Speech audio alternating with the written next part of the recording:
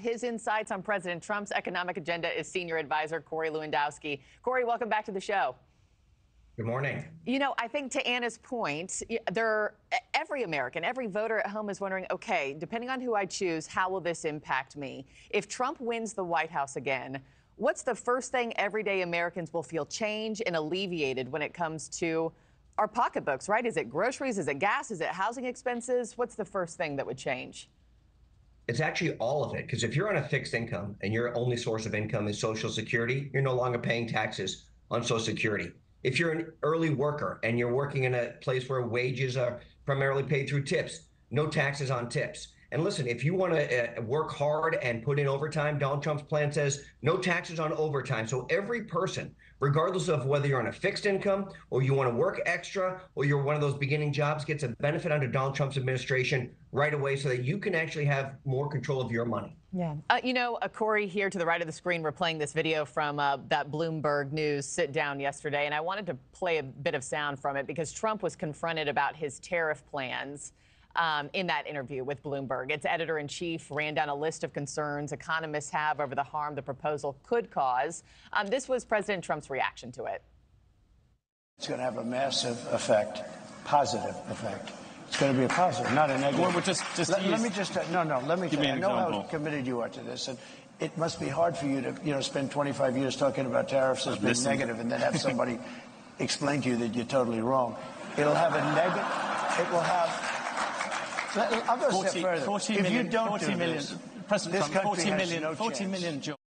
Yeah, so he got some laughs there, but he issued a dire warning, right? He said this country has no chance. Those are really strong words. Can you elaborate more on how dire or pivotal this specific policy would be? Sure, you have to remember, and Americans unfortunately have burdened the brunt of this, is other countries don't treat us fairly, particularly as it comes to trade. You know, we've always talked about fair trade and free trade, but it's always free and fair for everybody else except Americans. When was the last time you saw a U.S. car driving around China or Japan? When do you see GMs and Fords driving around there? You don't. And the reason is they manufacture them overseas. They come to our country. They put them on our markets, and Americans love those cars, and that's great. But why can't we have reciprocal trade? So what Donald Trump is saying is if you build your plant in the United States, the maximum tax you'll pay is 15%. If you don't, we're going to make it so expensive that you want to bring those jobs here so that Americans can have the opportunity to compete on a global marketplace. That's what tariffs will do, and it's only to benefit the American people. We know the polls do show that more voters trust him with the economy. Also, you know, immigration is his X factor, too. The two, I want to play another bit of sound, but those two clashed once again when Trump was asked about his immigration policies and how that would affect the economy. Take a listen. The issue I asked you about, many companies here have a shortage of labor. Yeah, that's good. We'll take care of that. We're going to get people in here rapidly, and they're going to be people that want to be in here, and they're going to be people that can love our country and won't kill people because they don't like the way they look. What's your response to that, Corey? And will there be a ripple effect if Trump goes through with mass deportations?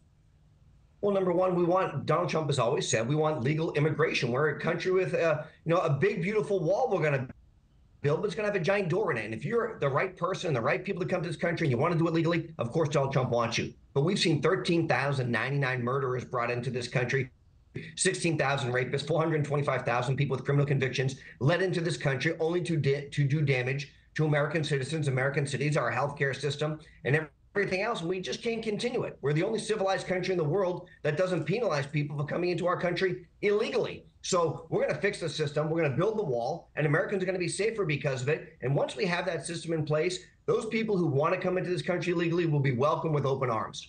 And before I let you go, Corey, just because I asked Lindy Lee this, she's the Kamala Harris campaign surrogate, as you know. 20 days left. There's calls for both sides to cool down the rhetoric. Do you think Trump should lay off his attacks of Kamala Harris in these last 20 days and just focus on policy, with the economy, with immigration? What's your take? Well, we're happy to discuss policy issues, but obviously, Vice President Harris has changed her position so many times, you don't really know what her policies are anymore. She was against the border wall before she's for it. She was against no tax on tips before she's for it. So look, if we're going to talk policy, when is she actually going to tell us what her real policies are? She's against fracking before she's now for it. So Donald Trump's been very clear. We're happy to talk about policies, but the reality is her policies have been so bad for the American people. That's why they're looking for a change. Thanks for watching, everybody. Go to joinnn.com to find NewsNation on your television provider. Also, don't forget to click that red subscribe button below to get more of NewsNation's fact-driven, unbiased coverage.